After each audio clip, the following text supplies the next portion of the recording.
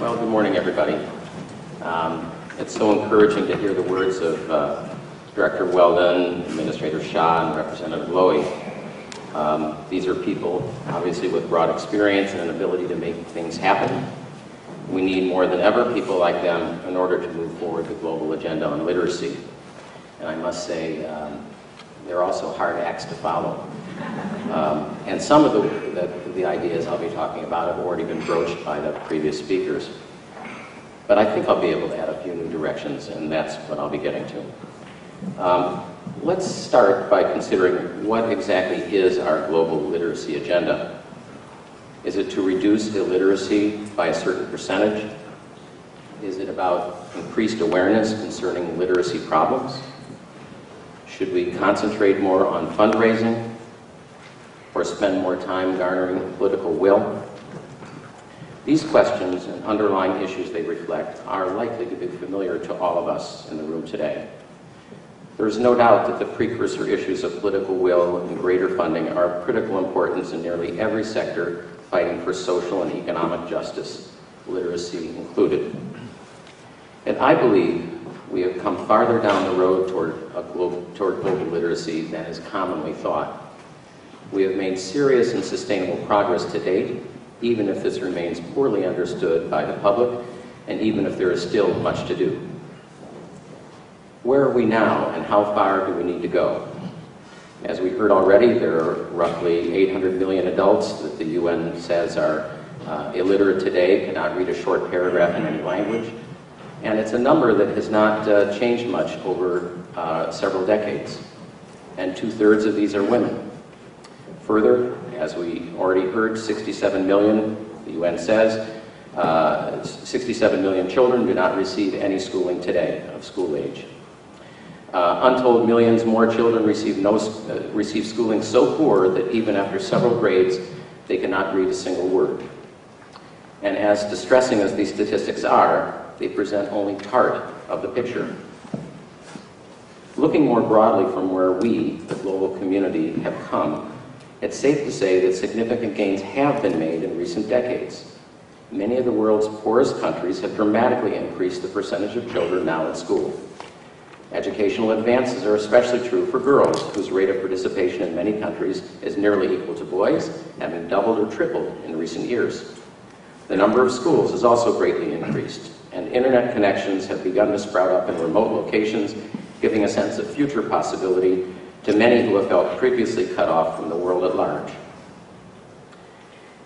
Yet, one of our biggest challenges today is that while we've put millions of children into schools, we have not adequately provided them with quality learning experiences, which must include learning to read. And of course, the previous two speakers also emphasized that point. One example, let's just take Uganda, where now 90% of the children are enrolled in primary school. And even though Uganda has received a considerable amount of donor support and have developed strong strategic plans, it's still the case that more than half the Ugandan children will drop out before they can complete primary school. This is just one example of the necessity of improving the quality of learning for children. And there are many poignant stories of poor children who live in poor countries, showing that even if they have attended school, many, and sometimes the large majority, cannot read a word in any language and have learned little of the curriculum provided to them. In these poor schools, there are often too many kids, say 60 to 70 kids in a single classroom, too few books, poor sanitation, and unskilled or absent teachers. Many of us have heard such stories.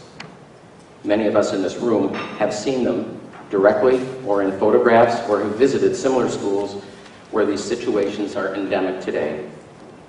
But unlike a decade or two ago, such classrooms should not lead us to think that the world is faced with hopeless situations that defy good solutions. Up until fairly recently, the literacy field, which I've been a part of now for more than 3 decades, especially when concerned with resource-limited countries, has accepted the first benchmark of education for all, namely getting kids into school. Fortunately, today we know, and as the previous two speakers said as well, that access is not enough. And I think substantial research in literacy has led to a new phase of development, where empirical science and innovation is beginning to impact policies to improve the lives of children and adults now, today. Contributions have come from higher education, think tanks, donor agencies, foundations, governments, NGOs, people such as you in this audience today, and from the fields of anthropology, linguistics, psychometrics, medicine, digital technology, and more, and from across the world. What this means is that we have come farther down the road toward universal literacy. So now is the time to try to imagine a literacy system, not just an educational system, that supports reading as part of the fabric of everyday life. Let's imagine for a moment what this future would look like within the next 5 to 10 years. At the micro level, there would be inexpensive assessment tools available to identify each child's reading development or reading progress, with information provided back to teachers and parents alike, so that everyone knows if learning is actually happening and in which domains. And we would have teachers who were trained in how to teach reading effectively. At the macro level, local and national authorities would have monitoring tools that would reveal inequities within classrooms, across schools, and across regions. Identification of disparities is crucial for addressing the needs of the most marginalized groups. Just as importantly, these data would be posted on the web so that communities and parents could better understand the learning outcomes of their children. And as some of you well know, this is already happening in parts of India today. Programmatic interventions would include widely available literacy classes for unschooled mothers, because we now know that adult literacy has a significant impact on both learning and health outcomes of children and creates economic opportunities for the entire family. We'd have mother tongue instruction for all, with appropriate research-based transitions to second language literacy. Also, there would be interventions at individual, community, and national levels that gather data needed for programmatic adaptation to local circumstances and local needs. There would be a reduction in data gathering for the sake of regulatory compliance.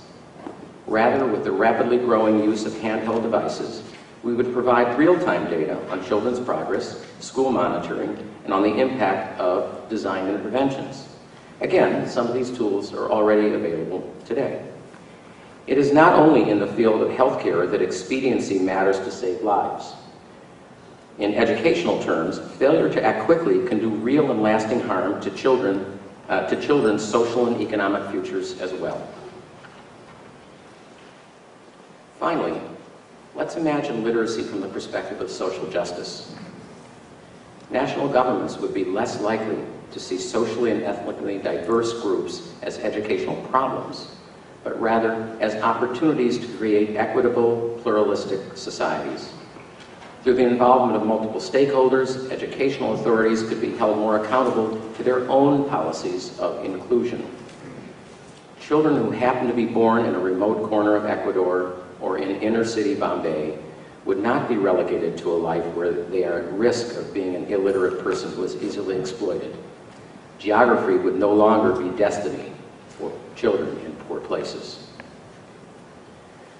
Overall, in our more literate future, whether in poor parts of the world or among the disadvantaged in the USA, programs would be empirically driven, time-sensitive, and much more transparent to multiple stakeholders.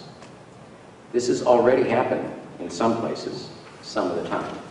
What we need to imagine today is that this future is within our view.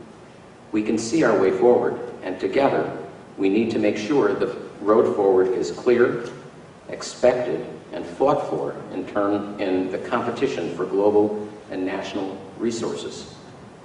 In sum, our achievements have not been small, even if we have a substantial way to go. This meeting, along with other efforts, will guide us more rapidly than ever before down the road toward a more literate world. And that is something to celebrate on this 2011 International Literacy Day. Thank you.